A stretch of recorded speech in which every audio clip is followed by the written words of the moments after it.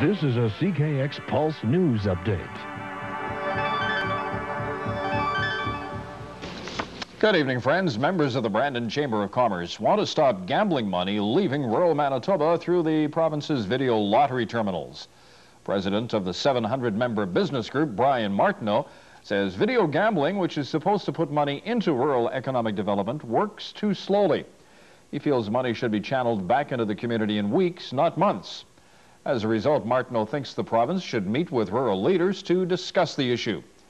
In a letter to Lotteries Minister Bonnie Mitchelson, the Chamber offers to host a regional public forum. Health Minister Don Orchard travels to Ottawa Monday to lobby the Senate for changes to the proposed new drug patent legislation.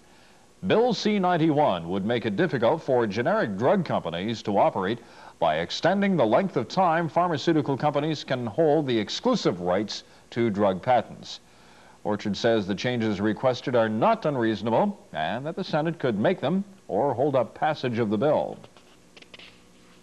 We intend to go down and make our points in terms of retroactivity, the price protection mechanism and provincial participation in that that we deem essential. And thirdly, we're going to talk about how we can achieve a more equitable distribution of the research and development funding that is being committed by the innovative companies in anticipation of passage of C-91. But clearly we've got some strong messages that were presented by my colleague, the Minister of Health from British Columbia, that we want to represent from the provincial perspective to the Senate committee. The forecast coming up.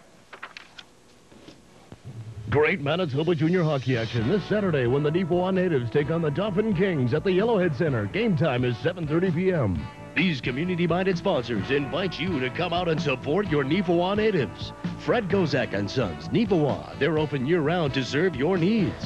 For all your commercial and residential electrical needs, count on John's Electric, Nipawin. And Ron's Agri-Service Limited of Nipawin, your SO agent. Quality products, quality service. Come out and support your Nipawin Natives.